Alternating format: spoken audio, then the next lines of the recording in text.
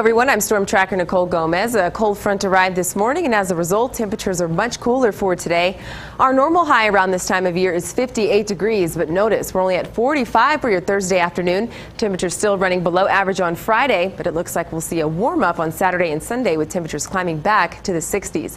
Be sure to download the ABC7 StormTRACK weather and traffic app. You can stay up to date on the changes that we're tracking, and you can also check on current conditions with the app. It is free and available for all smartphones. For the most part, we will be tracking mostly clear skies for the evening, but partly cloudy skies throughout the afternoon. As we just run the model throughout your Friday, notice not tracking any rain in the forecast, just a few clouds. I'm also going to keep rain out of the forecast with the exception of far eastern portions of the county where a very slight chance for rain is possible for the rest of the afternoon, but we'll start to see drier conditions, and it looks like we're in for a nice weekend. As far as winds, it will be a windy afternoon. Expect gusts as high as 35, but as far as the weekend, looks great with winds around 5 to 15 miles per hour, occasional gust at 20. We'll warm up this weekend. This is your weekend forecast, sponsored by the Mattress Firm. Saturday, El Paso, we're at 61 degrees, overnight lows in the 30s. A little warmer on Sunday, nice and sunny, with overnight temperatures dropping down to 37 degrees. Las Cruces, you're also in for a nice weekend. 60 degrees on Saturday, we're at 64 on Sunday, but temperatures will be a little cooler overnight in the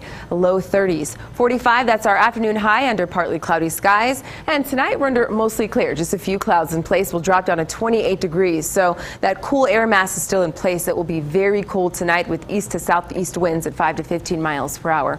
Las Cruces, a cool day for you as well, all due to that cold front. We're at 46 degrees for your forecast high. Tonight, only dropping down to 25 degrees. As you can see, we're in the 40s, well below average for this time of year. Sunland Park, you're on the map at 48 degrees. We're at 45 for Anthony. Again, just a few clouds in place. Tonight, very cold. We're at 28 for Oregon, 27 Sunland Park, and White Sands also dropping down to the 20s. 46, that's the forecast high for La Mesa. Vado, you're on the map at 46 degrees as well. So as you can see, the entire area will drop down to the 20s overnight with afternoon highs in the 40s. We're at 24 Vado, 23 for La Mesa. So very cold temperatures what we are tracking tonight.